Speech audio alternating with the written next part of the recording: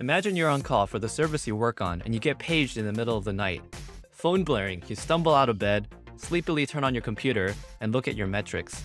Looks like request latency went up a lot and users are getting errors. How do you figure out what's going on?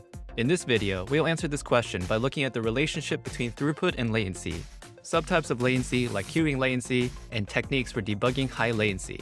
All you need is a little familiarity with software engineering. Let's go! To start, let's go over how our server works. A server is a thing that receives requests, does some work to compute a response, and sends it back. Inside a server, one or more threads divide up the work between them. A thread can be thought of as a single worker that does work. A single-threaded server has one worker handling requests, while a multi-threaded server might have multiple ones handling requests at the same time. Going back to our terms latency and throughput, the request processing latency, usually measured in milliseconds, is the amount of time it takes to generate the response for a request. In other words, it's the time in between when the server receives the request and when it sends the response. Generally, this goes up when the server is doing more work to process the request. Low latency is good because it means less waiting time for the person making the request. For example, when you use the internet, websites with low latency load more snappily than websites with high latency. On the other hand, throughput is the rate at which the server handles requests. It's a measure of how much work it's able to get through at a particular moment and is measured in requests per second, also known as queries per second, sometimes abbreviated QPS or RPS. A quiet server might be handling one request a minute or even less, while a busy server could be handling thousands of requests per second. To use an analogy, imagine an ice cream stand. Customers stand in line, pay for ice cream, get their ice cream, and then leave. The latency is the time when a customer enters the line to when they get their ice cream. Lower is better, as you might guess. It's great to get your ice cream in under 5 minutes, and not so great to wait an hour for it. Throughput, on the other hand, is the rate at which customers are being served. For example, when no customers are arriving at all, the throughput is 0. If one customer is being served per minute, the throughput is one customer per minute.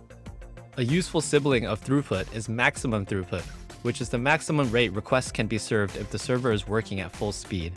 In the ice cream stand analogy, it's the maximum rate customers can be served if all employees are busy.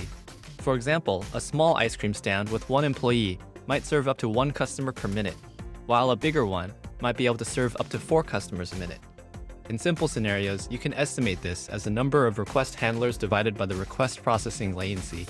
For example, if you have 4 threads handling requests, but each request takes 100 milliseconds, then a simple estimate of your max throughput is 4 threads divided by 100 milliseconds equals 40 requests per second. Or for an ice cream shop, if you have 2 employees serving customers that take 1 minute per customer, that's 2 customers per minute. This is useful because if there is no line at the ice cream stand, and fewer than 2 customers show up per minute, no line will form because everyone is being served on time. But if there's a big rush of customers, then a line will form and get longer and longer. It's like a popular restaurant which likely has a super long line to get seated during meal hours because the customer entry rate exceeds the max throughput of the restaurant. The same is true for servers. When requests are made at a rate below maximum throughput, the server can handle it without problems. But if the rate exceeds the maximum throughput, then the server will start to fall behind. When the server falls behind, it takes longer for requests to be fulfilled because they have to spend time waiting for the server to get through the request in front of it. This extra waiting is called queuing latency. When a server has no queue, like an ice cream stand with no line, the queuing latency is 0. As the queue builds up, queuing latency increases. So, the total latency experienced by a request is queuing latency, which is the time spent waiting in line, plus request processing latency, the time to actually handle the request. Request processing latency is also known as intrinsic latency, because it arises from the request itself and not just from waiting in line.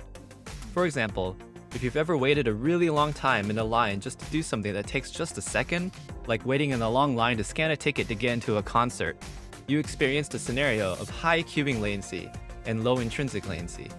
Let's look at the relationship between all of these concepts with this server simulation.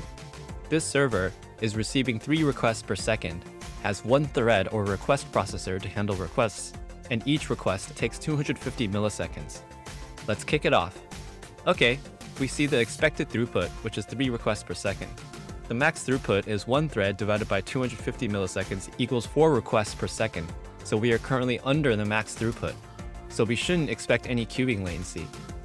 As expected, the total latency stays flat at 250 milliseconds. Now, let's crank up the incoming request rate to 5 requests per second. What do you think will happen? First, throughput increases from 3 to 4, but not to 5 because 4 is the maximum throughput as we just computed. Secondly, because 5 requests are coming in per second, but the server can only handle 4 of them, latency starts to increase because the server is falling behind, and queuing latency increases. You can see how quickly latency spikes because the server is just falling behind more and more and more. To fix this, let's increase the number of threads from 1 to 2. Now, the max throughput is 2 threads divided by 250 milliseconds equals 8 requests per second, and you can see the throughput double as expected. 8 is greater than 5, so now the server is clearing its backlog, and latency eventually comes back down to 250 milliseconds, the intrinsic latency. Now, what if we increase the number of threads from 2 to 3? What do you think will happen? Well, nothing. Max throughput is now 12 requests per second, but because the request rate is just 5, nothing changes. Importantly, latency also doesn't change because it still takes each request 250 milliseconds to be processed. This is an important rule. Increasing request processing capacity does not affect intrinsic latency. This is sometimes referenced with the adage, 9 pregnant women cannot produce a baby in 1 month. For the next step, let's pretend there's a hiccup in our request processing, so intrinsic latency goes up to 650 milliseconds. The max throughput is now 3 threads divided by 650 milliseconds equals 4.6 requests per second, below the incoming rate again, so a queue will start to form, and queuing latency starts to grow, which causes overall latency to grow. Now, let's say we optimize some things so that each request now only takes 150 milliseconds to process, down from 250 milliseconds originally. Now, throughput is 3 threads divided by 150 milliseconds equals 20 requests per second. As a result, the queue empties, but also total latency comes down to 150 milliseconds because we optimized intrinsic latency. To summarize, there are broadly speaking 2 ways you can improve the performance of a system. One is to increase processing capacity, and one is to reduce intrinsic latency. If a system is falling behind, increasing processing capacity increases max throughput and reduces queuing latency. If a system is not falling behind, meaning it has no queue, increasing processing capacity increases max throughput, but does not affect latency. As for reducing intrinsic latency, if a system is falling behind, it increases max throughput and reduces queuing latency, just like increasing processing capacity. But if a system is not falling behind, reducing intrinsic latency does reduce total latency, unlike increasing processing capacity. Now, let's go back to the beginning of the video where we got paged in the middle of the night. What should we do to fix the increasing latency we saw?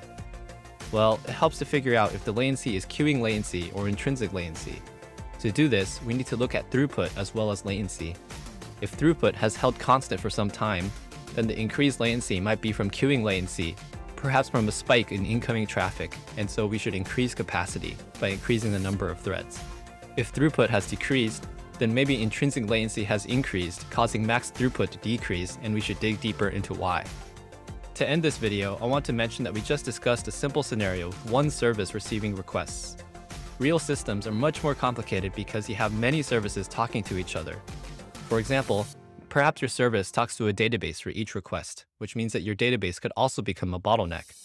In this scenario, increasing the number of threads may not increase maximum throughput.